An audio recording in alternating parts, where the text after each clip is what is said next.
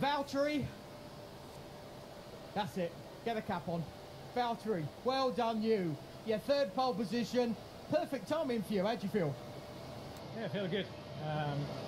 Still a bit shaky, you know. It's a good feeling. So yeah, it's just a nice lap. It was so close between Sebastian all through the qualifying and sometimes with Kimi as well. So getting a good lap in the end, and obviously Lewis was out in the beginning, which is a shame for us. But I'm happy I could stand up for us as a team. Well, what happened to Lewis? That's part of racing. There's nothing you can do about that. But you did a great job today. What a brilliant position for you to start, that pole position. This is a track that's not the easiest to overtake. This is a chance for you to control everything tomorrow. Yeah, it's really good to start from on the pole from here, and we have a good car. It's going to be a close race still with Ferrari, but I'd rather start from the pole than example B3. So looking forward to tomorrow. Yeah, I think it's going to be really good. Again, these guys, these two Ferraris, they're going to be right on your bumper tomorrow. So should we go and have a little chat with them and see what they think about what performance? Oh, you're not going to come with me? Come and have a chat. Come on, Valtteri. Okay. Well, I'm going to get Sebastian, if I can.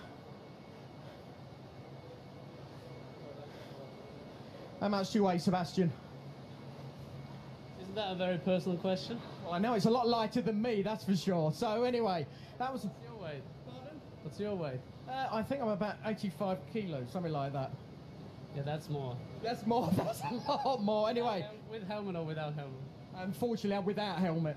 Anyway, today, happy with that performance. I'm sure you're going to love that sort of 51st pole, but it's a good place to start tomorrow.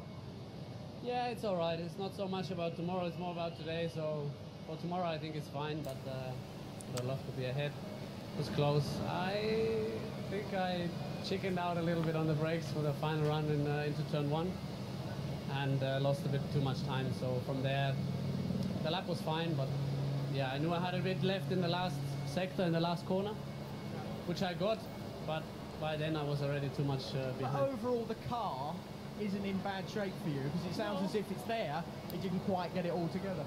Oh, it was not that bad. I was happy with my first lap, so I think it was okay. I mean, 300s, you always think that there's something, someplace you could have got that, but as I said, for tomorrow, I think our long run looked good, in particular against Valtteri, so let's see what happens tomorrow. You'll be okay tomorrow. Going to go and get your team. Have a good one tomorrow. Kimi, happy for today? So. I felt I could have been better, but you know, it was a bit tricky. Sometimes get the tires in the right window for the first two corners to be confident on the braking, and the last run was better, but you know, wasn't enough. It seems to be key today with these cooler conditions. It's just made it that little bit more difficult for you guys, but generally Ferrari in good shape when it comes.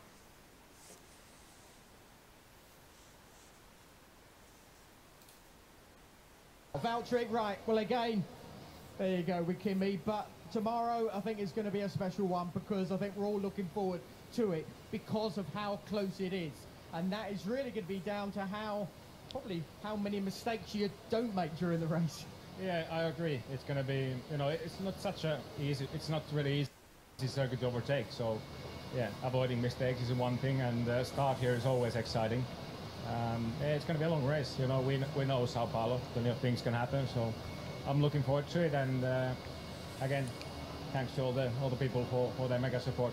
Well, I think they're going to be behind you tomorrow, so enjoy it tomorrow. I think you're having a great battle with those two Ferraris. So tomorrow, everybody.